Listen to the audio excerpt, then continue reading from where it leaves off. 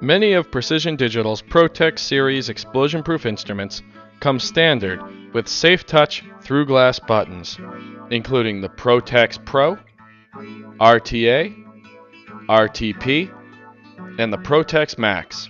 These infrared through-glass SafeTouch buttons are an alternative to the 4 mechanical push buttons and allow the unit to be operated while in a hazardous area without removing the cover and exposing the electronics. To activate a button, press one finger to the glass directly over the marked button area.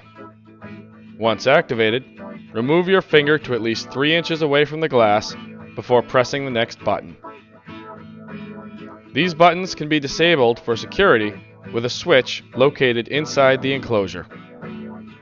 Refer to your ProtEX instruction manual for installation considerations for SafeTouch buttons. For more information on SafeTouch buttons or other ProtEX features, visit us at www.predig.com.